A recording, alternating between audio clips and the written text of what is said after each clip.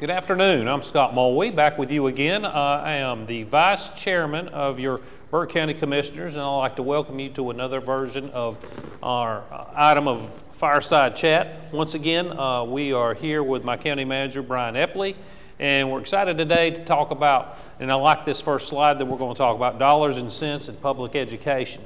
The last Fireside Chat, we talked about a little bit about jobs, touched on that and the mega site.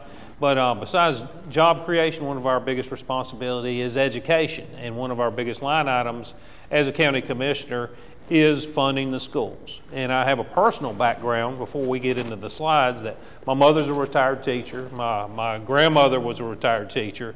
My grandfather, W.A. Young School, was named after my grandfather. So I have come from a long line of public educators, and I know the hours that they worked, the hours that my mother did outside of the school setting, the hours she put in on weekends, and I know how important education is, not from just a public policy standpoint, but from a personal standpoint.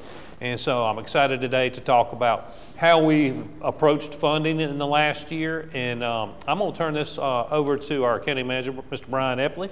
Good to see you again, my friend. Yes, sir. Yes, sir. Thanks for another opportunity to share some good news. And we started here with this concept. Really, our entire budget this year was framed on being priority driven. So last March in 2023, the Board of Commissioners met for a two-day working session and really collectively worked together to draft a strategic plan on what are the top areas of public policy that they want to invest into to try to make a difference in the community, given their responsibility. And so we entitled our budget document this year, Thinking Dollars, which help obviously fund and give some resources to these areas, but with sense. And what makes the most sense, and how do we leverage that in the most way?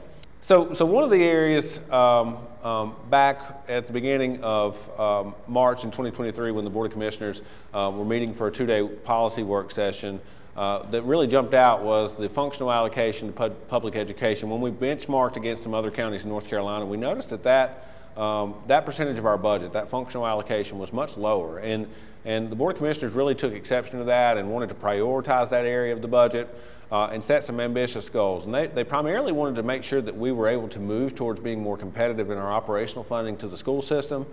They secondly wanted to prioritize classroom teachers and the folks that make a difference in young people's lives. And then lastly, they wanted to put dedicated effort into improving our student-teacher ratios and classroom sizes. And before we get too much deeper, we'll start with some positive news, because the short story is we were able to accomplish those goals in one budget cycle.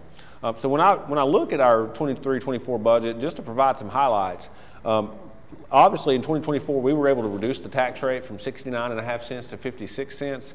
That's about a 20% reduction in the property tax rate. The offset to that was the average homeowner's tax bill went up about $1.90 per month. That was about the impact.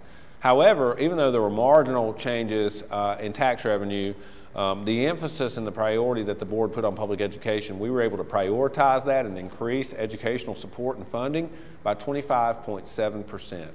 And that is certainly meaningful. I've worked with Dr. Swan and members of his organization and the school board, and I know that that's propelled them to be able to accomplish some of their goals that they otherwise would not have been able to.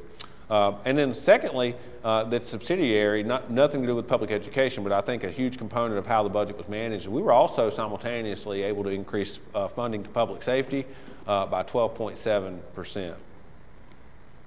So some of our data compilation for the schools that led to that prioritization was looking at the percentage of our total budget that goes to public schools.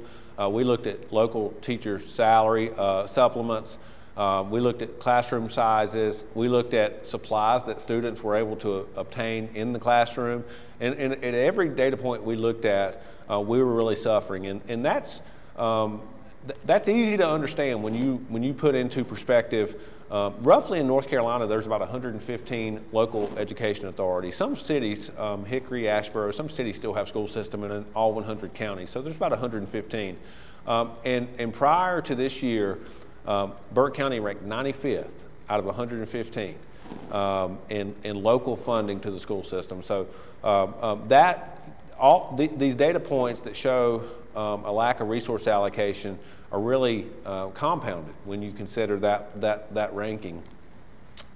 So here was the executive summary for this past budget.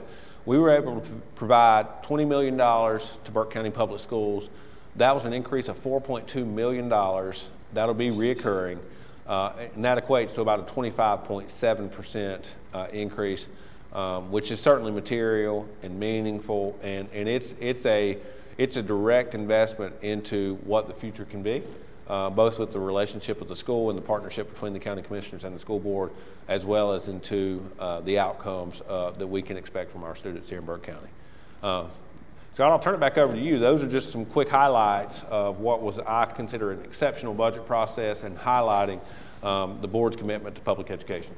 Well, and I want to thank you and the staff once again for all the work that you've done, and it allows us to make these aggressive decisions, because school funding, we've been woefully behind for some time because we had some budget constraints. But as we've talked in the past, even on a Fireside Chat, we're in the best fiscal shape we've ever been as a county and as an entity. Going back in the history of it, you can pull the numbers, and so it's given us the financial flexibility to specifically target areas that we've been in the past unable to do all the things that we wanted to do. So a 25% increase in public education is tremendous.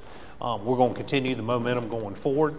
As we know, public education obviously has a lasting impact on everything we do moving forward, and as people go through their life cycle, by having that quality education, it impacts their results for the next 75 years. So making that financial commitment is a financial commitment like on many of the processes that we do.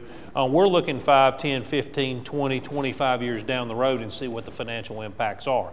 And so the data tells us this is one of the areas we need to concentrate, and we're doing so. So I appreciate all this timely information. I would ask anyone that wants to see any other topics discussed here on Fireside Chats, please reach out to the county offices. Kay Drone can take those in, and we will consider talking about any subject that we consider timely and important to the taxpayers of Burke County. So once again, thank you for watching today, and we'll be back for another Fireside Chat in the near future. Thank you.